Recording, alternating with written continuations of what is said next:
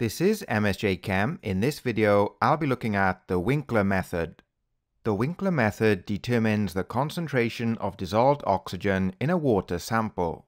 It is used to measure the biochemical oxygen demand, or the BOD. The Winkler method has three main steps, which we can see here.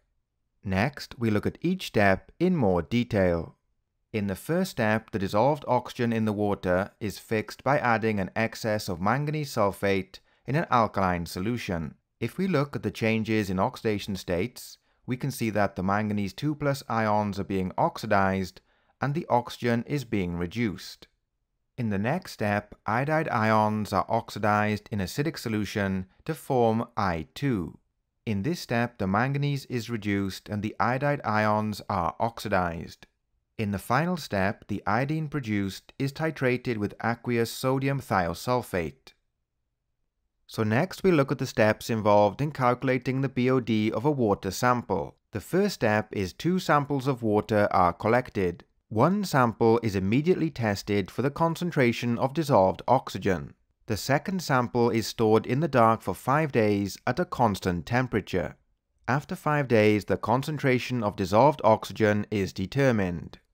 And to calculate the BOD, subtract the final concentration of dissolved oxygen from the initial concentration of dissolved oxygen. The BOD of a water sample is usually given in milligrams per decimeter cubed or parts per million, ppm. Before we look at an example, we need to know the molar ratio of the oxygen in the first step and the thiosulfate ion in the third step. So in step 1, the ratio of O2 to MnO2 is 1 to 2. In the second step, the ratio of the MnO2 to I2 is 1 to 1. And in the third step, the ratio of the I2 to the thiosulfate ion is 1 to 2. So from this, we can determine that the ratio of oxygen to the thiosulfate ion is 1 to 4. This means that 1 mole of oxygen reacts with 4 moles of thiosulfate ions. So let's look at an example. 2 300 centimeter cubed samples of river water were collected. One sample was tested for the concentration of dissolved oxygen immediately, and the other was stored in a dark place to be tested after 5 days. At day 0, 15.2 centimeters cubed of 0.02 mole per decimeter cubed sodium thiosulfate solution was required to react with the iodine produced. Calculate the dissolved oxygen content of the water. To do this, we use the equation N equals CV, where C is the concentration of the sodium thiosulfate solution and V is the volume used in decimeters cubed. So the concentration of the sodium thiosulfate solution was 0.02 mole per decimeter cubed, and the volume used was 15.20 centimeters cubed, which is then converted to decimeters cubed. So when we multiply these two together, we get 3.04 times 10 to the negative 4 moles. Previously, we saw that the ratio of oxygen to sodium thiosulfate is 1 to 4. So to calculate the amount of dissolved oxygen, we divide the amount of sodium thiosulfate used in the titration by 4, which gives us 7.60 times 10 to the negative 5 moles. Next, we'll convert amount in moles of oxygen to mass of oxygen. To do this, we multiply the amount in moles by the molar mass of oxygen, which is 32.0 grams per mole. So the mass of oxygen is 2.43 times 10 to the negative 3 grams. In this step, I've multiplied the mass by 1000 to convert from grams to milligrams.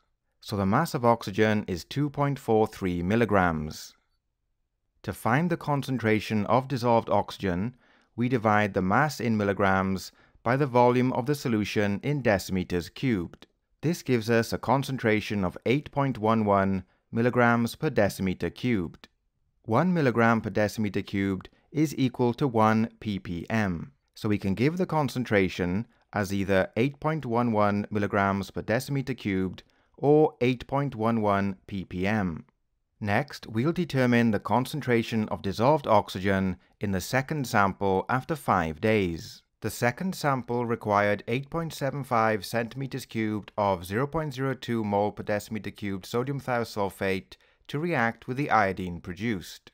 So once again, the first step is to calculate the amount in moles of sodium thiosulfate used in the titration. So when we multiply the concentration times the volume in decimeters cubed, we get 1.75 times 10 to the negative 4 moles. To find the amount of dissolved oxygen, we divide this value by 4. This is because the ratio of oxygen to sodium thiosulfate is 1 to 4. So this gives us 4.38 times 10 to the negative 5 moles of dissolved oxygen. Just like in the previous example, we then convert this to mass in grams, which gives us 1.40 times 10 to the negative 3 grams. When we convert to milligrams, we get 1.40 milligrams. To calculate the concentration of dissolved oxygen, we divide the mass in milligrams by the volume of the solution in decimeters cubed, which gives us 4.67 milligrams per decimeter cubed, or 4.67 ppm. The final step is to calculate the BOD of the river water sample. To do this, we subtract the final concentration of dissolved oxygen after 5 days from the initial concentration of dissolved oxygen. To do this, we subtract the final concentration of dissolved oxygen after 5 days from the initial concentration of dissolved oxygen. So the initial concentration was 8.11 milligrams per decimeter cubed, and the concentration of dissolved oxygen after 5 days was 4.67 milligrams per decimeter cubed. So this gives us a BOD of 3.44 milligrams per decimeter cubed, or 3.44 ppm. To end the video, we'll look at the relationship between the BOD and water quality. So a BOD of between 1 and 2 ppm indicates very good water quality. A BOD of 3 to 5 ppm means the water is moderately clean. A BOD of 6 to 9 ppm means that the water quality is somewhat polluted. And a BOD of greater than 10 ppm means the water is polluted.